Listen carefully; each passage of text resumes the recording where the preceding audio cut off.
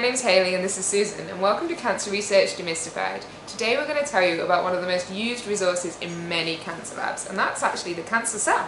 Right, so we do actually grow real cells in the lab. It's a very basic model that we use to look at things like new diagnostics or therapeutics, but on that very kind of basic early stage level in the lab. And we do actually grow them. It's kind of like gardening, so yeah, researchers do spend hours every week just like tending to them, making sure they're comfortable, keeping them well nourished, well fed, and keeping them alive. All this, and then we try and kill them in the end. Yeah. There are lots of different types of cancer cell that we grow in the lab.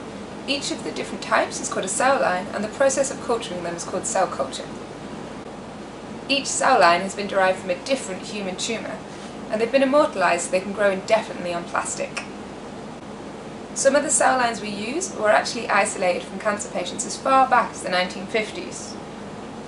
And you may have heard of a woman called Henrietta Lacks, so her cancer cells were taken without her knowledge as far back as 1951. Over the years, scientists have grown 20 tons of her cells, and this has understandably led to much ethical debate within the scientific community. So these days, things are very different. So if we were to try and grow cells from your cancer, you'd have to be consented. There's very strict ethics about what we can and cannot take, and there'd be a lot of discussions that you'd have to go through before you're recruited to any study that would do that.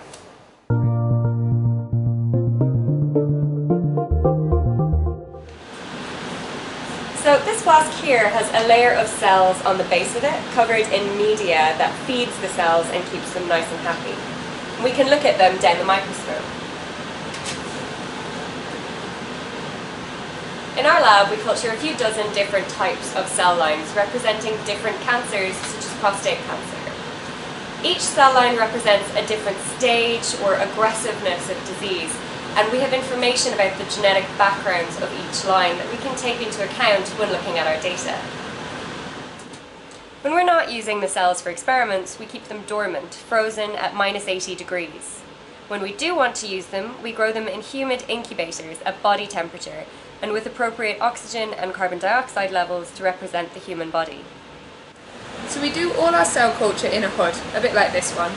And what happens is, inside here it's completely sterile. There's a magical air curtain along here, so when we put our hands in, the air seals around it. Everything inside is sterile. We have special sprays and things that we use to clean the things that we're going to put inside. The reason why it has to be sterile is because these cells can get infections like we can. If we get bacteria, fungus, they'll grow like crazy in here. Since the cells grow indefinitely, they quickly outgrow their flasks. So we have to kind of spend a lot of time looking after them. So it's about 2 or 3 times a week we have to do what we call passaging the cells. If you imagine, it's a bit like gardening, so if there are a load of plants in a bed here, they just keep growing and growing and spreading out, and we need to thin that out a bit. So we use an enzyme to remove the cells from the bottom of the flask. We then mix it with some of the fresh media, and we divide it up, some for a new experiment, some into a new flask for prolonged culture, the rest of them get thrown away. The cells that are in the new flask then spend the next few days growing, spreading out, getting happy, until they run out of space and we have to repeat the procedure all again. Cell lines allow us to learn more about how cancer develops and progresses, as well as to test new diagnostics and therapies. Because they're such a cheap resource and they just keep growing indefinitely, we can test lots and lots of different therapies at the same time. So there are some really good benefits to cell lines, but with that comes some caveats as well. So some of those problems with cell lines are that cell lines are quite a crude way of investigating cancer. Each cell line is essentially just lots of one single type of cell.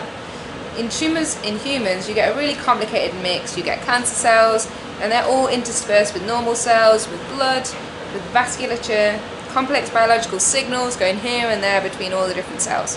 Because of this, a lot of findings that we get from these cancer cells, they just don't validate when we look at them in humans.